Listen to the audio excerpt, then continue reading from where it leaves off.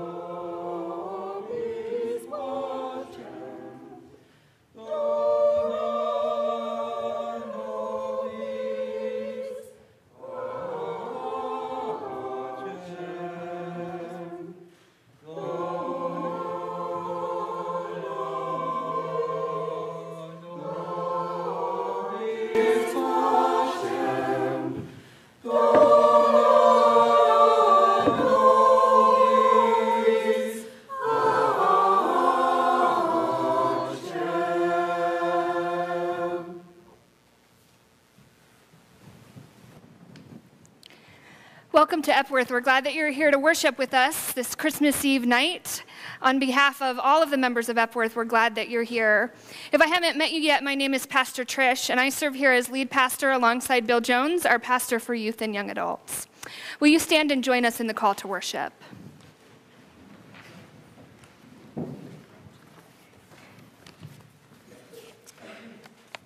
In the beginning, God created the heavens and the earth. In the beginning was the Word, and the Word was with God, and the Word was God. The earth was without form. A void and darkness was on the face of the deep, and the Spirit of God was hovering over the face of the waters. He was in the beginning with God. All things were made through him, and without him nothing was made that was made. Then God said, "Let there be light," and there was light. And God saw the light, that it was good. And God divided the light from the darkness. In him was life, and the life was the light of men. And the light shines in darkness, and the darkness will not overcome it. Let us pray. God, we thank you that you have called us this night into your sanctuary, that we might all stand together and welcome Christmas Day, the day that we celebrate Christ's birth. We pray that you would help him be born in each of our hearts this night, that our worship might be full of truth and grace. Amen. As Ruby and Charlene come up to light the Advent candle, I just want to let you know our tradition over the last few weeks. Here at Epworth, we've been celebrating the diversity of languages amongst us, and so each week as we light the Advent candle, we hear a piece of it in a different language. So far, we've heard French and Bosnian, one of the dialects from India, and a dialect from Kenya. And tonight, Ruby is going to do the Advent candle liturgy in sign language for us. So it will be silent except for her signing, but the English words will be on the screen for you to read, and then we'll all join together in the prayer at the end. Is Ruby and Charlene?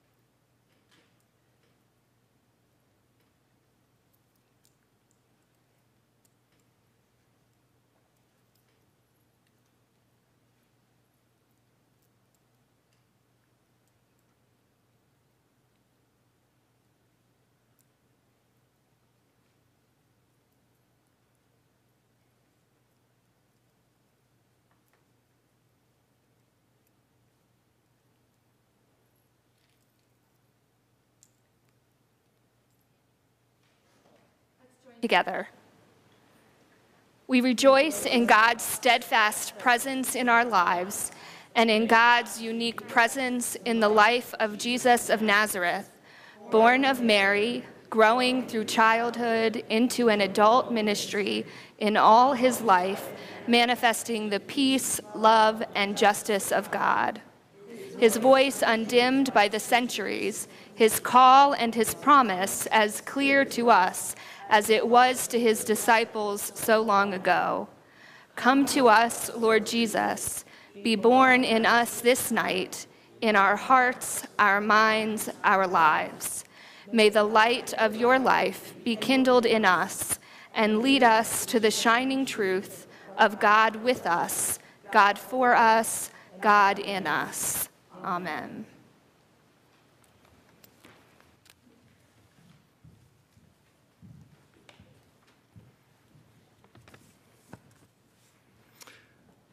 Our Old Testament lesson for this evening is from the book of Isaiah, chapter 9, verses 2 through 7. The people who walked in darkness have seen a great light.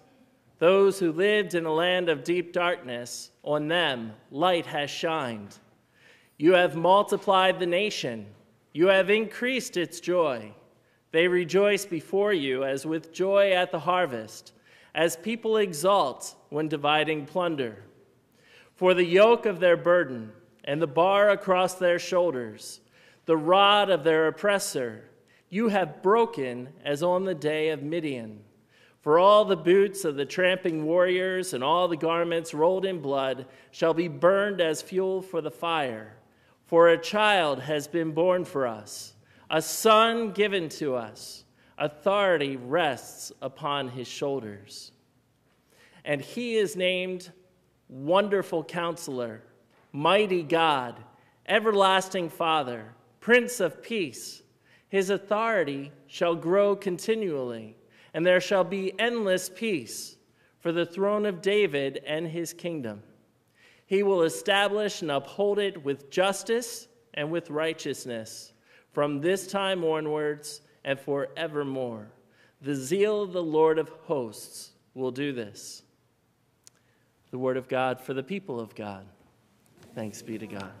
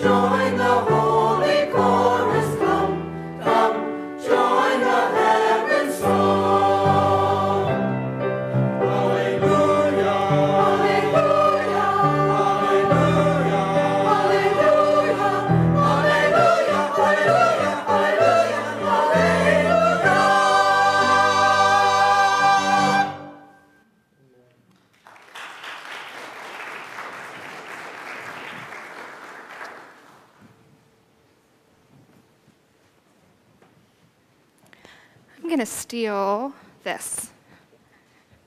Play musical stands. Will you stand for the reading of the gospel lesson? Our lesson tonight comes from the Gospel of Luke, chapter 2, verses 1 through 20. I invite you to listen for a word from the Lord. In those days, a decree went out from Emperor Augustus that all the world should be registered. This was the first registration and was taken while Quirinius was governor of Syria. All went to their own towns to be registered. Joseph also went from the town of Nazareth in Galilee to Judea, to the city of David called Bethlehem, because he was descended from the house and family of David. He went to be registered with Mary, to whom he was engaged and who was expecting a child.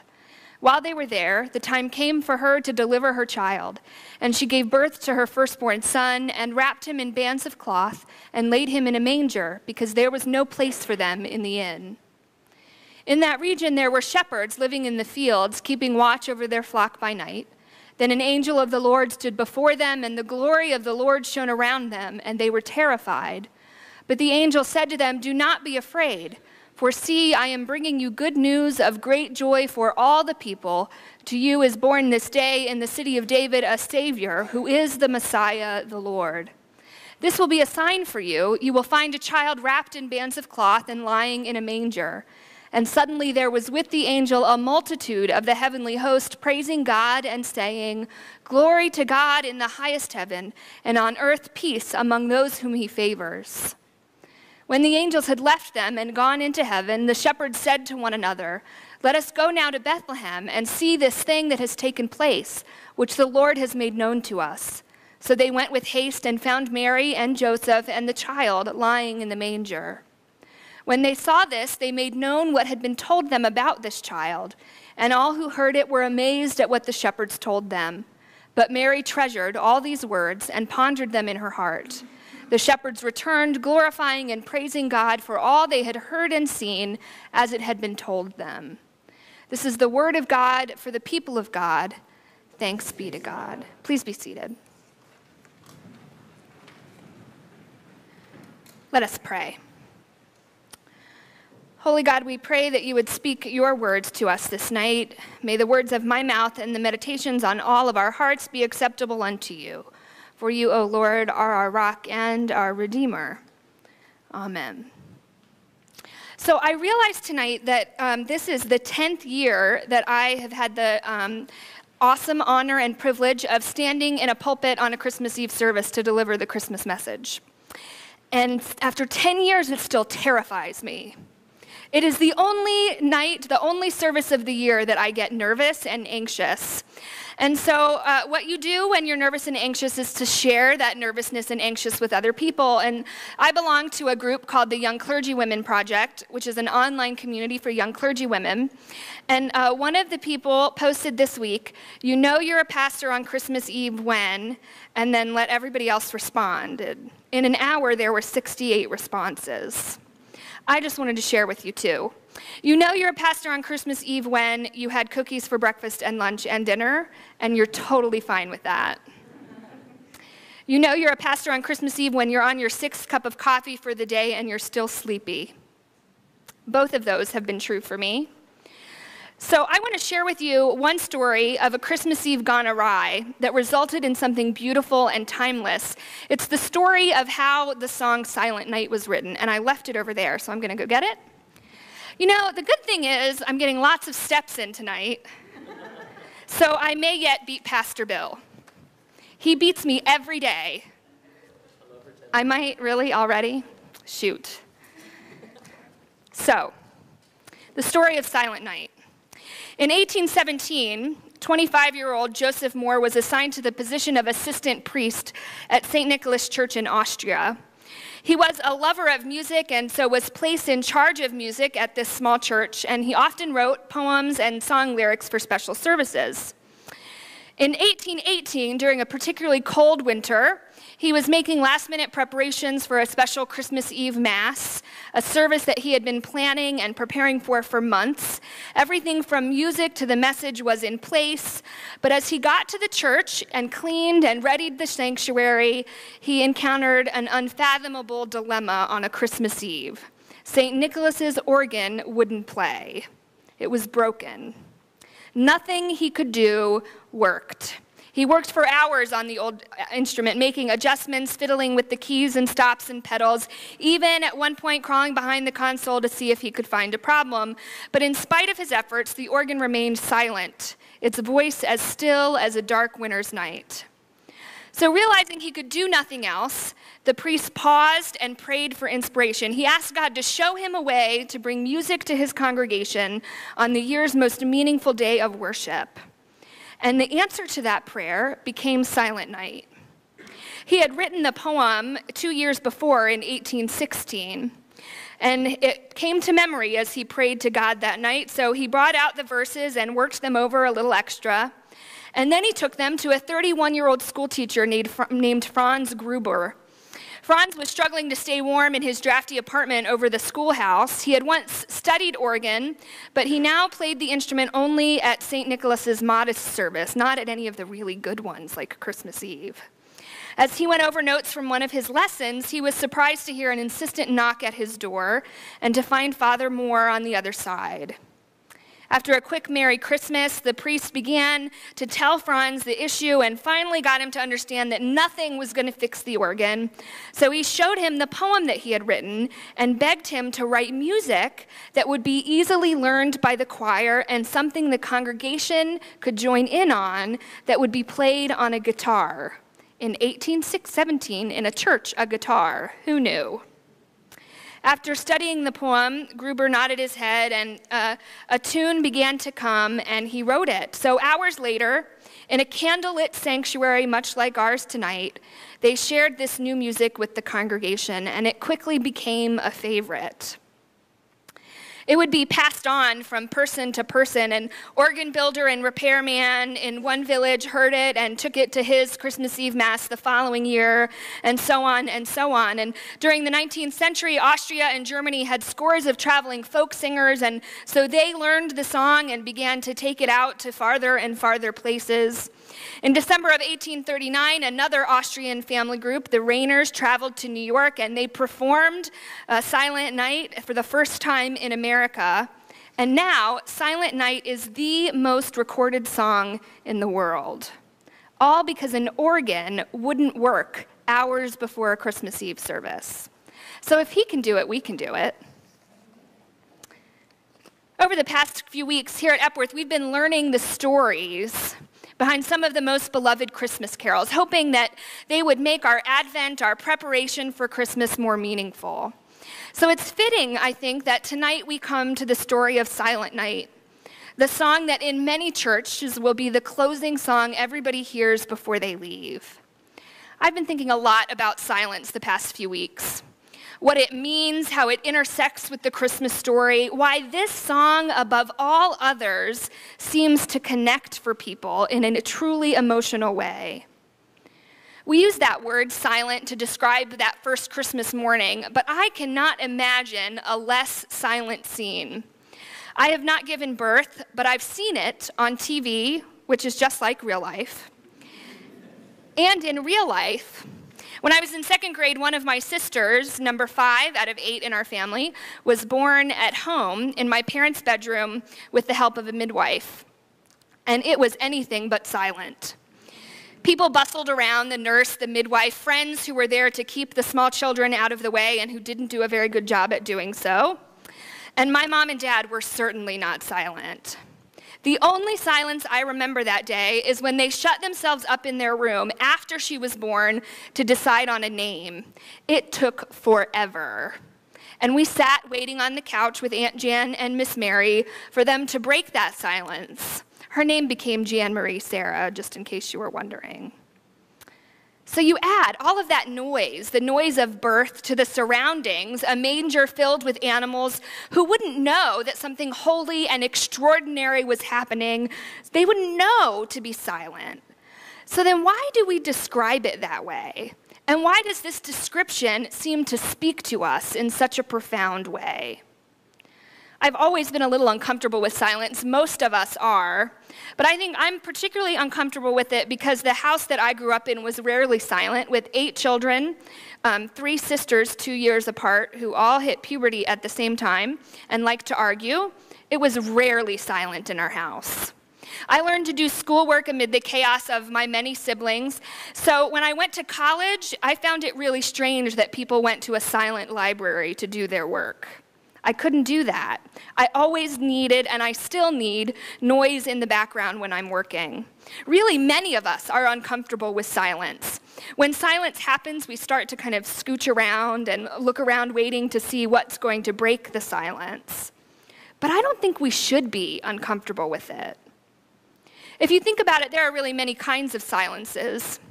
We are silent when we're full of joy and can't think of words to share, maybe when your child is first born or at some point during your wedding day. We are silent when we're angry and just can't think of words, or sometimes when we're hurt and we don't know how to say it or express it.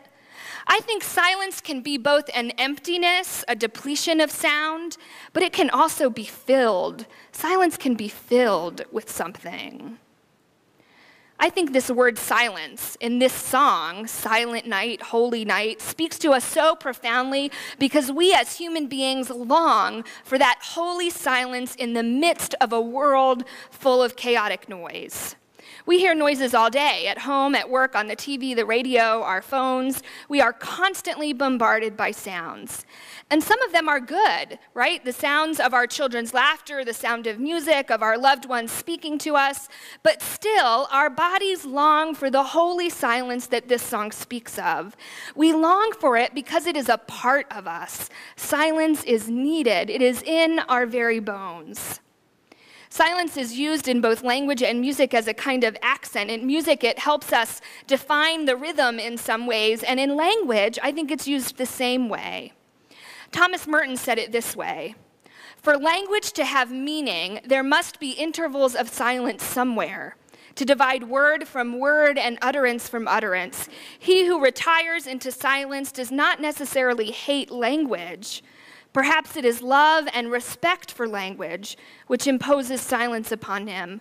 For the mercy of God is not heard in words unless it is heard both before and after the words are spoken in the silence."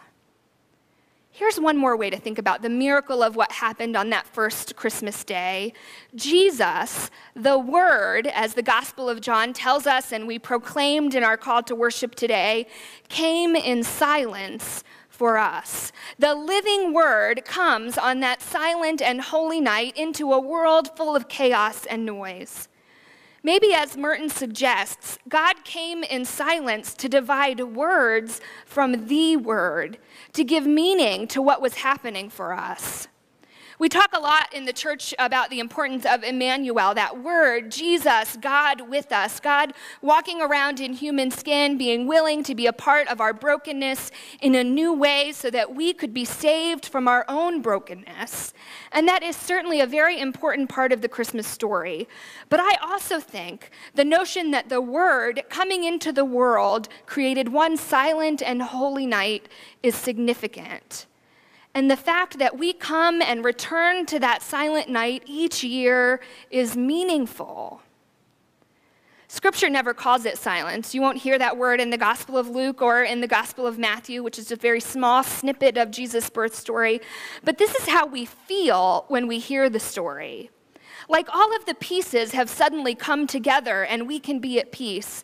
And I imagine that that's how Mary and Joseph felt that first night with their son, even as the animals made noises around them and the shepherds came praising God. I imagine it felt like all the pieces had suddenly fallen into place and they were so filled with joy that there was nothing to say. As I said earlier, we need silence. We need it to hear and understand the Word of God. We need to be silent so that we can hear when God speaks to us. We need those places of silence to calm and center and focus ourselves in God's love. But then, once the silence is over, we must enter back into the world. We cannot be silent forever. We must, like Mary, ponder these things in our heart. We must, like the shepherds, glorify God with our feet and our voices. We must share the good news that today, for us, the Christ child has been born. Glory to God in the highest and peace on earth. The word of God for the people of God. Thanks be to God. Let us pray. Holy God, we thank you for that silent and holy night. We thank you for the words of the Christmas carols that tell us once again the story of your birth. We thank you for the way that music speaks to us like nothing else does.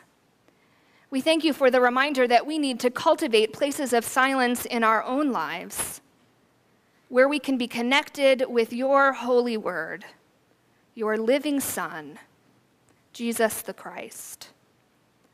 Amen.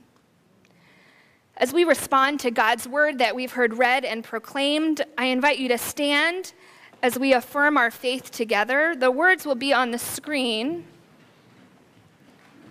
and it's also number 885 in your hymnal. Where the Spirit of the Lord is, there is the one true church, apostolic and universal, whose holy faith let us now declare. We believe in God the Father, infinite in wisdom, power, and love, whose mercy is over all his works, and whose will is ever directed to his children's good. We believe in Jesus Christ, Son of God and Son of Man, the gift of the Father's unfailing grace, the ground of our hope, and the promise of our deliverance from sin and death. We believe in the Holy Spirit as the divine presence in our lives, whereby we are kept in perpetual remembrance of the truth of Christ and find strength and help in time of need. We believe that this faith should manifest itself in the service of love as set forth in the example of our blessed Lord, to the end that the kingdom of God may come upon the earth. Amen. Please be seated. Oh, I'm just kidding. Stand back up. 10 years, I still don't have it. Let's join together in singing Joy to the World, number 246.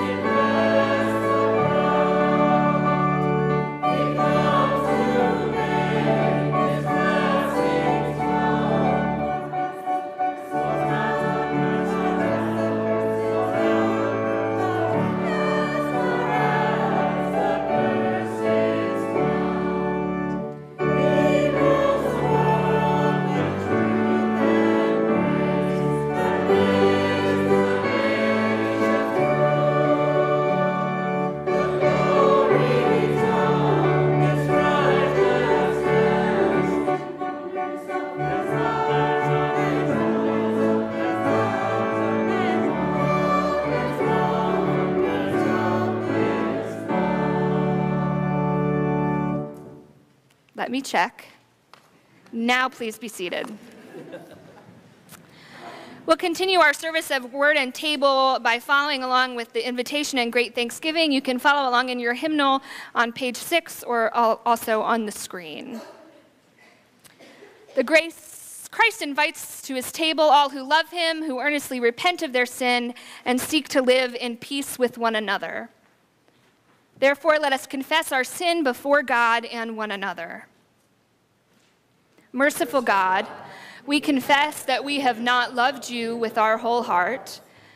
We have failed to be an obedient church.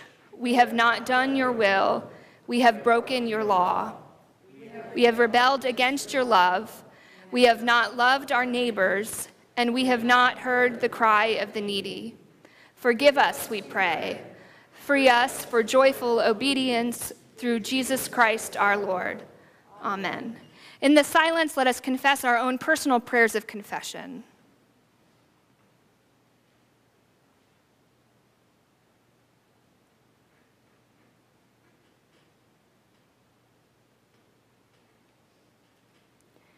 My friends, hear the good news. Christ died for us while we were yet sinners. That proves God's love toward us. In the name of Jesus Christ, you are forgiven. In the name of Jesus Christ, you are forgiven. Glory to God. Amen. The Lord be with you. And also with you. Lift up your hearts. We lift them up to the Lord. Let us give thanks to the Lord our God. It is right to give our thanks and praise. It is right and a good and joyful thing, always and everywhere, to give thanks to you, Almighty God, creator of heaven and earth. You formed us in your image and breathed into us the breath of life. When we turned away and our love failed, your love remained steadfast. You delivered us from captivity, made covenant to be our sovereign God, and spoke to us through your prophets. And so with your people on earth and all the company of heaven, we praise your name and join their unending hymn. Holy, holy, holy Lord, God of power and might, heaven and earth are full of your glory. Hosanna in the highest. Blessed is he who comes in the name of the Lord. Hosanna in the highest. Holy are you, and blessed is your Son, Jesus Christ. Your Spirit anointed him to preach good news to the poor, to proclaim release to the captives and recovering of sight to the blind, to set at liberty those who are oppressed, and to announce that the time had come when you would save your people. He healed the sick, fed the hungry, and ate with sinners. By the baptism of his suffering, death, and resurrection, you gave birth to your church, delivered us from slavery to sin and death, and made with us a new covenant by water and the Spirit. When the Lord Jesus ascended, he promised to be with us always in the power of your word and Holy Spirit. On the night in which he gave himself up for us, Jesus took the bread, gave thanks to you, broke the bread, gave it to his disciples, and said, "Take and eat. This is my body, which is broken for you. Do this in remembrance of me." When the supper was over, he took the cup, gave thanks to you, gave it to his disciples, and said, "Drink from this, all of you. This is my blood of the new covenant poured out for you and for many for the forgiveness of sins. Do this as often as you drink it in remembrance of me." And so, in remembrance of these your mighty acts in Jesus Christ, we offer ourselves in praise and thanksgiving as a holy and living sacrifice in union with Christ's offering for us, as together we proclaim the mystery of faith. Christ has died, Christ is risen, Christ will come again.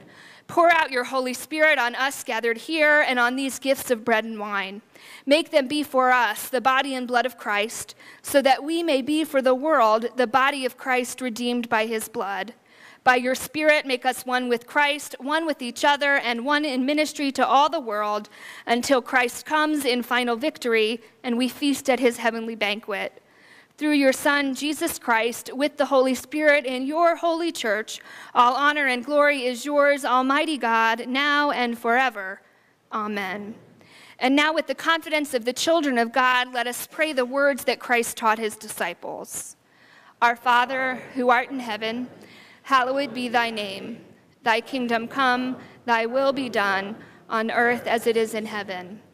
Give us this day our daily bread, and forgive us our trespasses, as we forgive those who trespass against us. Lead us not into temptation, but deliver us from evil. For thine is the kingdom and the power and the glory forever. Amen. Because there is one loaf, the bread which we break is a sharing in the body of Christ. The cup over which we give thanks is a sharing in the blood of Christ. In the United Methodist Church, we celebrate an open table, which means that anybody who is wanting a deeper relationship with God, no matter where your membership stands, you're welcome to come and dine at this table because it doesn't belong to us, it belongs to God. We will serve this morning by intinction. We'll have this evening, what time is it? We will serve today by intinction. We'll have 2 servers on either side, and the ushers will direct you forward. We will tear off a piece of the bread, and you can dip it into the cup. We do have gluten-free wafers available, so if you need that, please just let us know once you come up to the front. Friends, the feast has been prepared for you so that you might taste and see that the Lord is good. So come as you are able.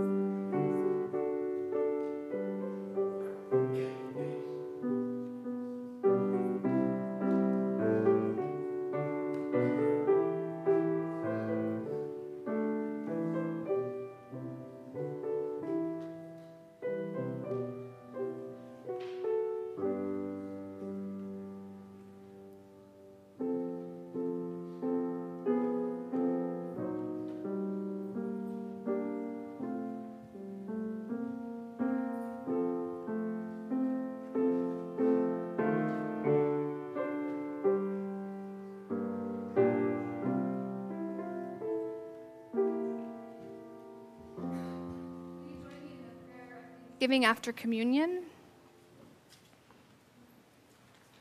Eternal God, we give you thanks for this holy mystery in which you have given yourself to us. Grant that we may go into the world in the strength of your Spirit to give ourselves for others. In the name of Jesus Christ our Lord. Amen.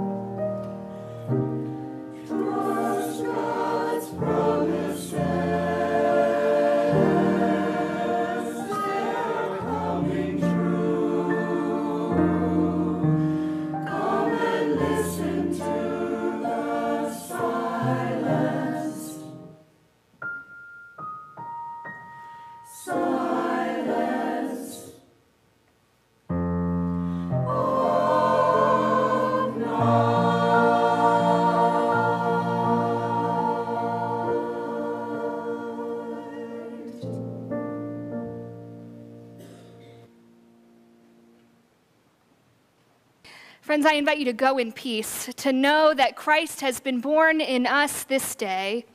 Go forth to praise God with your voices and with your feet. Glory to God in the highest, and peace on earth, goodwill towards all. In the name of the one who created, redeems, and sustains us. Amen. Now with joyful voices, let us sing together in singing the first verse of Joy to the World.